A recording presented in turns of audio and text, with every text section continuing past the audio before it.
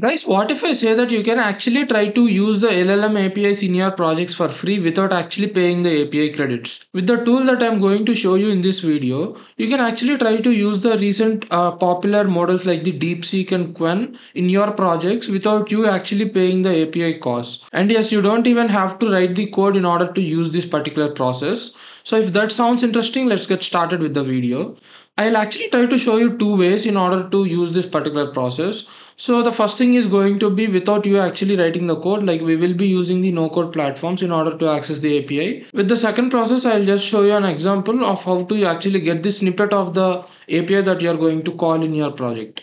So let's get started with it. So the platform that we are going to use today is going to be OpenRouter. I'll just leave a link in the description. So once you just click on the link, you will be taken to this page. So once you are in this page, you can like create a free account with the Google account, or if you have the MetaMask wallet, you can just sign up with that as well. Just go ahead with Google account, that would be fine. So once you are signed up, you will be landing on this particular page. So what you have to understand is just click on models. So here you will be seeing all the models that the OpenRouter actually provides you to actually use them. So all these models are not actually free, but some of the models are completely free to use. And for some of the models, in order to use them, you have to top up the OpenRouter API credits. So in order to get the models which are completely free, you can just sort a filter here. Just click on newest and then choose the pricing from low to high. So if you just apply this particular filter, you'll come up with all the models that are completely free to use in your project. So as you can see, we have the models from Mistral, and also we have the models from Google Gemini. And as you can see, we have the recent model which is Quen 2.5 as well. And also you can actually find the DeepSeek R1 as well. So you can like completely use these models in your projects completely for free. Like you just have this thing mentioned just right side of this, right, like which is free. So if you have this particular option in a model, then you can like completely use this particular model for free. And let's say if you want to use a model which is paid, so like you have to top up to the OpenRouter, right? In that case, like you will be actually showing the the OpenRouter is going to show you the cost. Based on that, you can decide like what model to actually go with. I'm just going to go with the free models that we have. So yeah, in order to use this particular model, we need to get the API key, right? So in order to create the API key, just go ahead to the profile. And once you click on the profile, you'll have keys as the option here. Just click on it. So once you are here, you can directly create a key by just clicking on create key and just give it the name. I just gave it the name tutorial. So I'll just click on create key. So once you click on create key, you will have the key here. Just copy the key to the clipboard. So once you see the key, like if you want to see the key again, you can't actually see it. This is only visible once. If you just close this window, you can't actually see the key again. So if you want to store this somewhere, just store it, or else you can like create a new key if you just lost the key. That is not actually a problem. So yeah, once you created the key, just click on copy. So now let's go with the first method of getting the or calling the API with using a no code platform. So the no code platform that we are going to use is going to be make.com. I'll leave a link in the description. If you just click on the link, you can like sign up for free. So just click on the link and sign up for free. I'll just log into my account. So once you are logged in, just go ahead to scenarios and click on create a new scenario. So once you are here, you just have to add a module. Like if you are not aware of make.com, I'll leave a tutorial in the description and also on the iCards. So I have created a detailed tutorial on, I think I have created two videos on make.com. So make sure to check them out. And if you are not sure, like if you are coming to the make.com for the first time, just go with the process. If you find any confusion or if you don't find the right way, just go ahead and check the tutorials. I'll leave a link in the description. So now the modules that we are going to add is going to be OpenRouter. Like we are going to get the keys from the OpenRouter, right?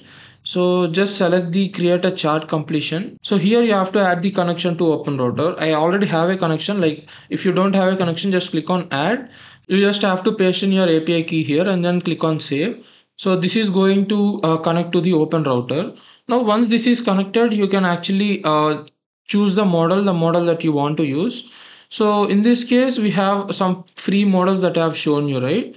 So let's just sort it again. And yeah, we have the models. Let's just go with the DeepSeek R1, which is the recent one. Okay, I'll just use this particular model for this tutorial purpose. I'll just go ahead to models and let me search for DeepSeek. Okay, so we have this model here which says free. Just click on it. This model is going to be loaded into your automation or the scenario. So here is going to be the prompt. Let's say, okay, I just asked it to tell me a joke. So let's see what it does. Okay, here you have to select the role of the model. I'm just going to select system. And this is something that you have to consider. Let's say if the DeepSeek mode, if you try to enable this option, like if you choose S here, so let's say if the DeepSeek is not actually available, OpenRouter is actually going to search for the most appropriate model which is available, and then it is actually going to get the response from that particular model. If you don't want to actually go with that particular approach, just select no. That would be completely okay. So once you are done, just click on save. So we have actually given the prompt, right? Let's just try to run this module and see. Okay, so we just got the response. Let's just check with the response. So in order to check the responses, just click on the results that you have got here, and then in the output section just click on choices and you'll have the array, and just click on the array and here you'll have the message. So this is the joke that it has created. So this is how you can actually try to implement the API in the no code platform. Now if you have something that you are building or writing code, let's see how you can actually implement that. Here you just have to go on to documentation in the OpenRouter section. So once you have here, like you are going to have the, or you are going to be provided with the SDK. Let's say if you are building something in Python or TypeScript, you can directly choose the language here. And I'm actually going to show you an example in Python. So I'll just try to copy the code snippet that is actually there here. Now I'll just paste in the snippet that I have copied. So the only thing that you have to change here is one thing is going to be obviously the API key.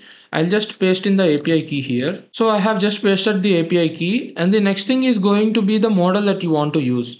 Uh,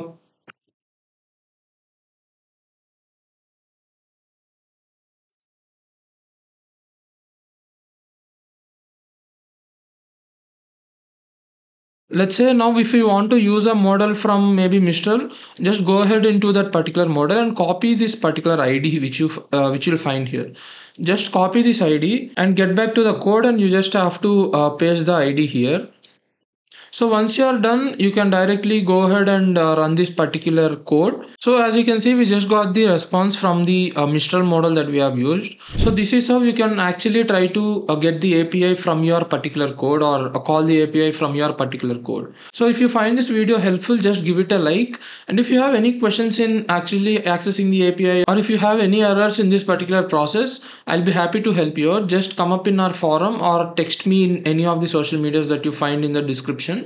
I'll be happy to help you out, and I'll see you in the next one.